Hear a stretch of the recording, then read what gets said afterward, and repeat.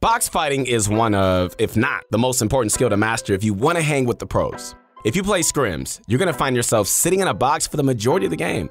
Chances are, most of your interactions with other players in the lobby will be either in your box or your opponent's. So yeah, getting comfortable and mastering box fights is absolutely necessary to your success in competitive Fortnite. This entire fighting strategy might fly under the radar to most spectators and non-pro players since the pros make box fighting seem so darn easy. Yeah, I use the word darn. It's like they're not even trying. Behind every move, every edit, every outplay is a decision and forethought. This is how pro players edge out their competition, guys, by staying unpredictable and controlling their adversaries. Once we develop these skills, all right, it's a game changer. You're gonna find yourself gravitating naturally to just much better positions, not to mention less 50-50s. What's going on, guys? This is your guy, yeah, your friend. Hey, the one and only Keith Allen. And in this video, hey, we're gonna be going over some of the most essential box fighting techniques that you might be overlooking. Hey, I want you to connect with me right now on my Instagram. Hey, follow me, connect with me. I would love to talk to you guys. We got so much going on, and I want to encourage you to be the best that you can be. Know that the sky is not even the limit. You can go further than the sky, and nothing can get in your way, guys. These tips today are generally easy to pick up, but they're gonna take some time tinkering with to master, all right? It's not gonna happen overnight. If you can get to a point where these tactics become second nature to you, oh my goodness, schooling the competition, it's gonna be a breeze. This video also builds off one of the more, recent videos we did where we went over some of the best building fighting strategies. Only this time, instead of build fights, the topic, ladies and gentlemen, for today is box fights. If you've been living under a rock for the past week and for some reason you haven't seen that video yet, it's okay. We're not mad at you. I just highly suggest watching it once this video ends. Link, as always, will be in the description down below. Oh yeah, also, before we get right into the video, I just wanted to let you guys know that ProGuides is offering many in-depth courses similar to this video at ProGuides.com. So by purchasing the InstaPro Pass, you're gonna get access to an entire library of content tailored to elevate your gameplay. You don't wanna miss out on this opportunity, folks, as the InstaPro Pass comes with up to 5 live coaching sessions with real Fortnite pros. Link is at the top of the description. All right, well, let's get into the video. First and foremost, we need to talk about control. Everybody say control, yeah. So, having control of the fight and limiting the options that your opponents can take to counter your shots is very important, man. Super important. Probably one of the most important pieces to all box fights. I said the word important like 5 times. That's how important it is. The main purpose for this is to put your opponent in a really uncomfortable position. People are just more likely to fumble their edits, miss their shots, and generally, just choke moves that should be easy. This is why we're gonna talk about stair placements. Stair placements, specifically stairs placed in your opponent's boxes, are very useful. As mentioned earlier, you really restrict your opponent's moves when you get a stair in their box. Think about it. They only have half of the box to maneuver when you can just confine them to the other half of their box. Hey guys, check this out. Let's take a peek at Bugha playing some casual solo arena so you guys can just see this for yourself. After Bugha goes for the classic wall grab, instead of just making a predictable edit and going for the shot, which could have easily backfired, he does something different. Instead of just instantly going for the kill, he places a stair inside of his opponent's box to get further control of the fight, you see? Sure, he had a lot of control as it stood right when he took the wall piece, but pros just don't think like that. Pros put their opponents in the most exploitable position before taking a shot. Sorry kids, if you don't know what the word exploitable means, just Google it. In this case, Bugha's stair place really gave his opponents no options, no maneuverability. The only really viable play for his opponent is going back to the lobby. Once Bugha gets the wall and a stair, it's game over. A reverse stair edit later and he's won the fight with seemingly no effort. It's the extra step that people take during box fights is what makes their odds in their favor. In Bugha's case, it was just using the stair to further exploit, there's that word again, the unlucky kid that was matched against him. Additionally, Bugha rotates the stair to give himself a right-hand peek, which is the next point that we're gonna be diving into right now. Right-hand peeks, guys, are crucial to giving yourself the first shot in any close quarter combat situation. If you aren't aware of what a right-hand peek is, okay, I'm gonna break it down to you right now. If you take a look at the Fortnite player model, all right, the character on your screen is in a third-person perspective, okay? Because of this, your character is located on the left-hand side of your screen, meaning the majority of your view is over the right shoulder. This is why if you're standing on the right side of a wall, you have great visibility past the wall, whereas if you stand on the left side of a wall, you couldn't. This is why it is so important and pivotal to just always give yourself this right-hand peek. If you don't, you're gonna find opponents exploiting your flaws and always getting the first shot. You don't want that. To combat this, you wanna always keep your character model on the left-hand side and make edits that complement the playstyle. The young prodigy, Mongrel, one of my favorite pros, does a great job of showing us how to right-hand peek. Since he's a seasoned Fortnite pro, right-hand peeks just come naturally to this guy, but for the rest of us, regular people, all right, we don't have to be jealous. We can admire them though. It's just worth learning as much as we can from this beast.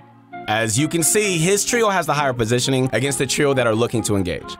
The other trio is holding their position in their boxes, but Mongrel has a plan. He uses the right-hand peek, to spam his now buff minigun with minimum risk. It's not like someone will peek Mongrel when he's exposing himself minimally. Not to mention, the guy is spraying many bullets per second at the only people who could counterfire. This angle allows Mongrel to tag one of the trio down to white health and safely distracts the entire trio. This gives Benzie Fishy and Mitro the opportunity to find cross angles and sweep the competition. Wow. It's as easy as that, and it started with solid fundamentals. Learn your right-hand peeks. Yes, sir. So, once you've mastered the art of right-hand peeks, we can safely begin talking about more aggressive box fighting strategies. You guys ready? Have you ever aggressively box fought someone just to get edited on while pickaxing? Annoying, yeah. You might be playing a bit too fast if that's the case, and there's a lot that you can do to prevent it from happening again, all right? It is annoying, so listen up. Let's talk about the easiest way to aggressively box fight, working top down. Working your way to find angles in your opponent starting up top where their cone and floor pieces are is one of the simplest ways to consistently force engagements, which is effectively what you want. Given the fact that the new turbo build changes makes taking walls much easier, you'll be able to use this strategy with ease. Ping is not an issue anymore when it comes to taking walls, given that every wall replace is effectively a coin flip now, according to Epic's most recent blog post regarding turbo building. Guys, my friends, you need to take advantage of these new changes and adapt to the meta. Anyways, let's just make sure you get this down, all right? Get on the level above your opponent's box and start chopping their tops off. Keep going for the wall replace until you get it. If you are met with resistance, which is gonna happen, say if someone wants to edit their tops or sides, simply back up a bit and give yourself the advantageous right-hand peek. No need to put yourself in a bad spot and overcommit to a subpar angle. Another strategy you could employ is what I like to call the surrogate box. Essentially, creating a new box adjacent to the box you are trying to attack and going for a wall replace on the only wall that borders both boxes. This is super effective because since all of your sides are covered, your opponent won't be able to make an edit, throw a ramp over you, or even go for the trap kill. So, the only thing they can really do to counter is edit the windows to take shots, but as long as you're pulling out your shotgun after every swing, it'll be extremely hard for them to get any uncontested damage. You're gonna wanna try and be somewhat fast though, as after a few tries, your opponent's gonna try and make a new box or just go for a full-on 50-50. Keep in mind that your opponent is always looking to find a right-hand peek against you, so stay towards the right side of your builds to deny that opportunity. Locking down these strategic box fighting techniques come with a bit of time, all right? It's not gonna happen overnight. This is because the new meta changes regarding turbo building forces people to make aggressive edits to counter your aggression. Learning to use their edits to your advantage, that's gonna come with time and extensive pattern recognition. To give you an example, let's just put this tactic together with our first topic. Do you guys remember? Stair placements. All right, so say someone makes an aggressive edit on their own roof to take shots. Instead of just 50-50ing them, why not just place a stair in their box? This puts them in a really awkward spot, and it denies their ability to reset the stair and floor edits. You are in control, not them. You also certainly are gonna be in some situations where you just can't build your way out of your opponent's aggression. Has that ever happened to you? It's like you're building and building and building and nothing's working. In these spots of close quarters combat, playing mind games against your opponent becomes even more important. If your opponent owns a wall directly against you, they will most likely wait for the most optimal time to make an edit on you. Keep this in mind though, all right? If they make an edit, there is a delay between the edit confirmation and when they can take their first shotgun shot. Use this to your advantage and always take their first shot when someone makes an edit on you, all right? This works both ways when someone is inside your box with control of the map or the surrounding walls. You'll have an advantage in these scenarios, so make sure to land some big damage or else you're gonna get punished. Also, in certain situations, you can't just bait out a hasty edit from your opponent by fake sweaking your pickaxe and instantly bring your shotgun out. This will make your opponents always believe that they're gonna get a free shot on you, but in reality, that's another thing. You're always gonna land the opening damage. You see, box fighting is just much more complex than just the eye lets on. Combining multiple strategies and adapting them to different scenarios is what really sets pro players apart from the rest of us. Simply working top down wouldn't be, for every situation, especially for those that include a similarly aggressive opponent. But if you are aware of your opponent's options, similar to all the options you could take in a fight, you're gonna be ready to react to every scenario. So to summarize this video into a blanket statement, okay, work on controlling the situation when box fighting. Remember that.